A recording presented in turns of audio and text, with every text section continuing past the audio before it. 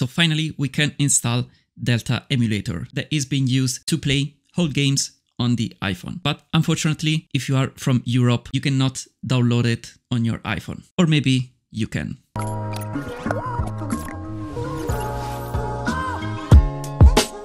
Hey, what's up? It's always me, Johnny, and welcome to my new video. Today, we're gonna see the newest app that's been released. I mean, it haven't been released right now, but it's been around for like a few years now. But with the introduction of the newest iOS 17.4 and the option to install alternative stores, right now it is possible to download Delta Emulator. Unfortunately, as I said in the intro, if you live in Europe like me, you will not and you cannot find Delta Emulator on the App Store yet. So you have to use alternative stores. And here it comes handy an app called Alt Stores, where you can sort of sideload some apps. So it is an alternative stores, and if I search for Alt Store right here, I have it already installed. So just make sure to search on Google Alt Store and check how to install it on your iPhone. There is a version called Alt Store PAL that's been released specifically for Europe, but you have to pay like $1.50 for a subscription. It is yearly subscription, so it is not that much. I mean, it's just less than $2. So if you want to download Delta Emulator, just pay for the Alt Store subscription. In Europe, they couldn't release a free version, we can say, of the Delta emulators because the App Store in Europe just charged the app like a few cents for every download. So it wasn't that convenient, but paying this subscription makes the emulator free also in Europe. So make sure to Google Alt Store and just install it on your iPhone. Once you have the app downloaded, just open it and just go into browse. So the first apps that you're gonna see, it is Delta. So just make sure to hit the install button and you will just download and install the emulator.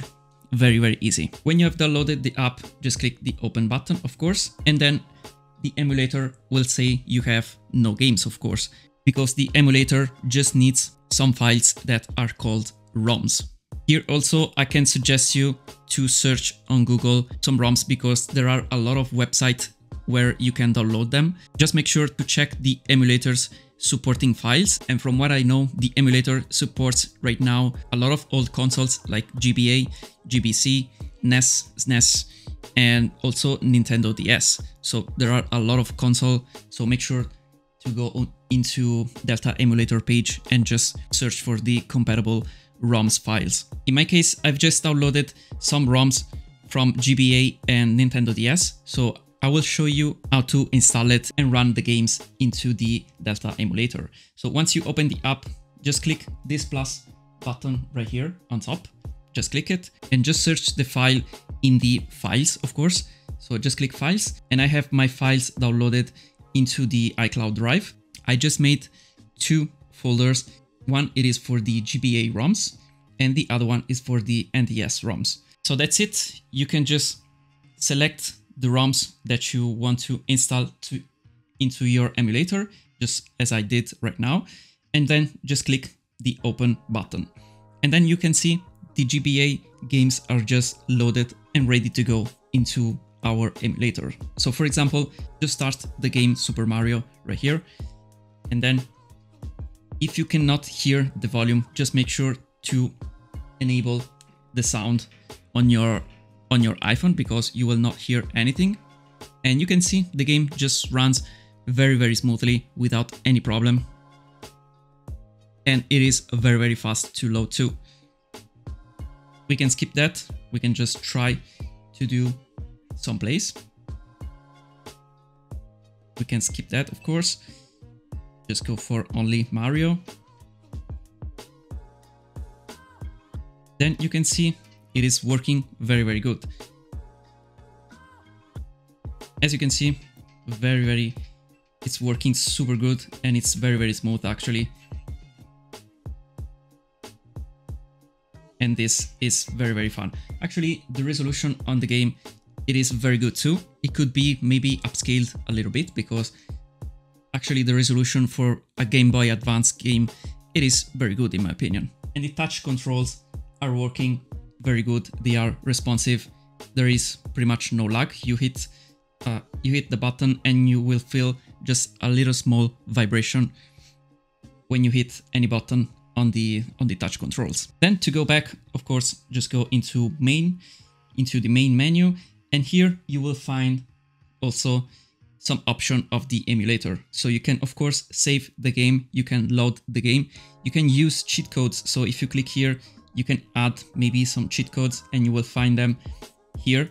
Then you can just press the cheat code and it will activate on the game, of course. You can use the hold button function. So it's very simple. You click there and then you click the button that should be hold. So in this case, I will choose the B button and then I will click the menu to finish the customization. Then if I resume, the B button will be holded. So it is very convenient in Super Mario because you know that you should hold the B button to get Mario running. So it is very convenient in this case. Very cool feature in my opinion. Then you can go into main menu and then you will go back into the ROM library of your emulator. For example, we can try, of course, a Pokemon game because, I mean, the Game Boy, it is famous for that. So we will start a game here on this Pokemon game. Just skip everything, of course. I'm not gonna go through all that because it is very, very long, but you can see that it is working, that Pokemon is working too. Then let's try to emulate some Nintendo DS games. So just go into our folder right here, just load some Nintendo DS games. Just hit the open button and then here it will automatically categorize the games because as you can see, we have two pages right here and one is for GBA and the other one is for the Nintendo DS. So for example, here, just try to play Animal Crossing and you will notice that it will say missing required DS files. So in this case, for this emulation, it is a little bit different. So just click into import files and you will see that it requires some DS BIOS files. So these are the three files required. And here too, you have to do a little research on the web and search for these three files. I mean, they are not too hard to find on Google, but just search for these three files. Then you can click on this required. I've just copied them into my NTS folder. So we will select them like this, BIOS 7, BIOS 9, and then the firmware files right here. And then we hit done like this.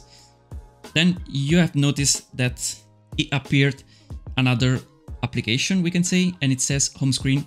We will see that in a bit, but for now, just start the Animal Crossing.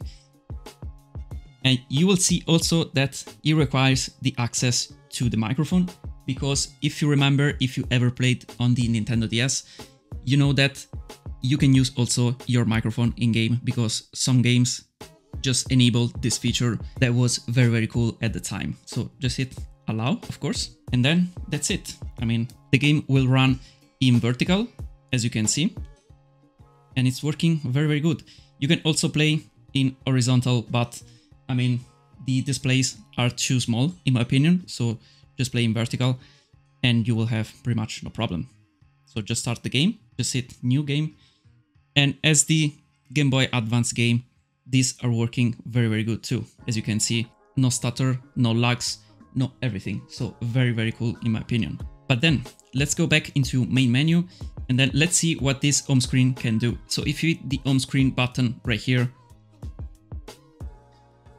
it should play the home screen of the Nintendo DS, where you can find like the app to draw and all that stuff that you could find when you turn on the Nintendo DS. But in my case, it doesn't work. I don't know why. Maybe I will try to fix them maybe in the future, but it's no big issue because you cannot do anything with that feature. So you just need to play these games. So no problem on that. But let me know down below in the comments if you had the same problem if you tried to install this Delta emulator, because I think for now it is only my problem. So for this video, that's been pretty much it.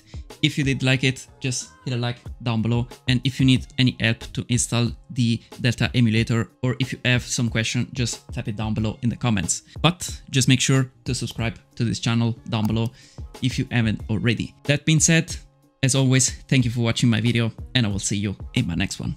Bye for now.